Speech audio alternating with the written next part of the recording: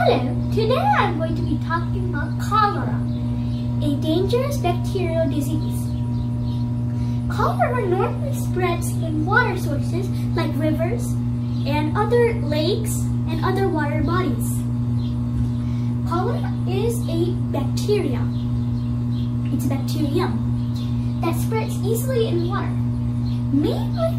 It spreads mainly in places without proper water sanitization, like isolated villages where people rely on the river for water.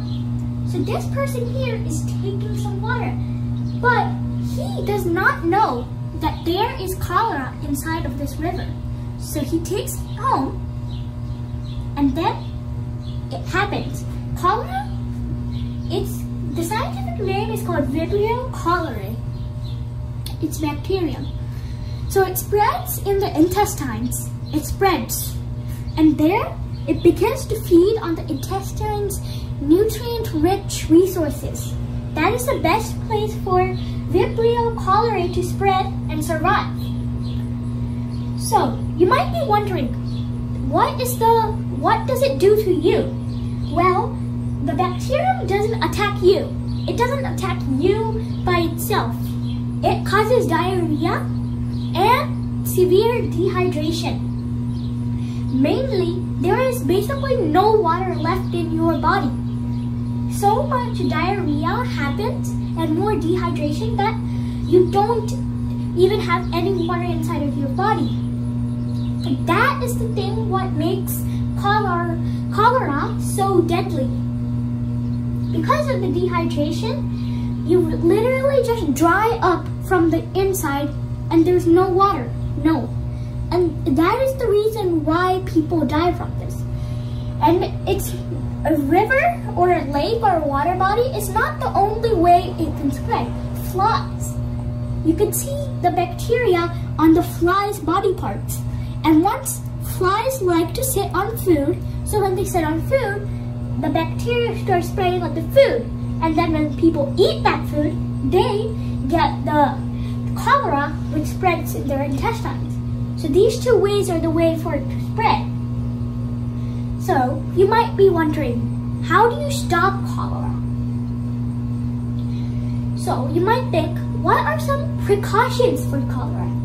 So the best way is either you get your water from like a city or a water pipe, which is already sanitized.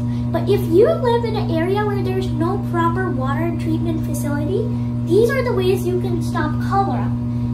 When you have the pot of water, boil it. Boiling normally kills almost all bacteria, including cholera. So that will kill the bacterium. And the second way is use some sort of disinfectant, like a chemical that will kill the bacteria but not harm the water.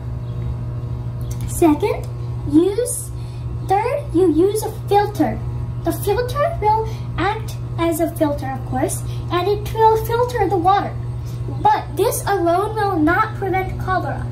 The best way is to do two of them. First, filter it to remove any big particles such as dirt and stones and other things.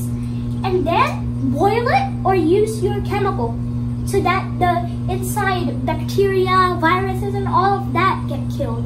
Because filtering will not stop cholera. And before you eat or after you use the bathroom, wash your hands. But you might think, suppose you accidentally did get cholera. You just got cholera and you can't do any of this now. So what do you do to stop it? Surprisingly, the cure for cholera doesn't involve complicated medicines and other things. No, the cure is simple. You just take a liter of water, 2 tablespoons salt, and 1 tablespoon sugar, mix it and drink. And repeat. So you keep on drinking that, and that will stop the dehydration.